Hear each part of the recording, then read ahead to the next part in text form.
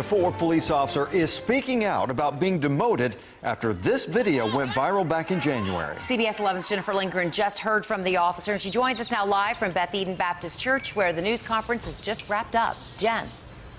And Karen, there was a big crowd here at this church in support of Officer Keys, including Jacqueline Craig, her attorney Lee Merritt, and the pastor of this church. Vance Keys spoke passionately, saying he is a career public servant for Fort Worth, and the allegations that he helped leak that body camera footage are pure speculation. Former Deputy Chief Vance Keys and former Assistant Chief Abdul Pridgen were demoted from their high-ranking positions on Friday. The police chief, Joel Fitzgerald, says the officers downloaded and leaked camera video footage of Officer William Martin's controversial arrest of Jacqueline Craig. She's the Fort Worth mother who called police to report an assault on her son back in December.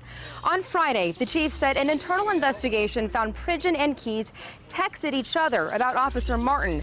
But this morning, Keys says the only text messages they exchanged concerned their mistreatment of minorities within the department. I'm not some backdoor dealing, double talking, sidestepping political puppet. I am a career public servant. That's right. Leave your opinion, your emotion out of it. Look at the facts. Look at the evidence. I challenge anyone to intelligently refute what I've shared here today.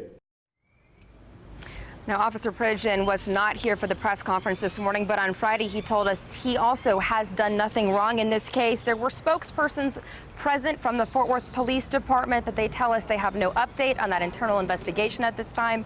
Also, no comment from the chief on Keys' words today. Live in Fort Worth, Jennifer Lindgren, CBS 11 News.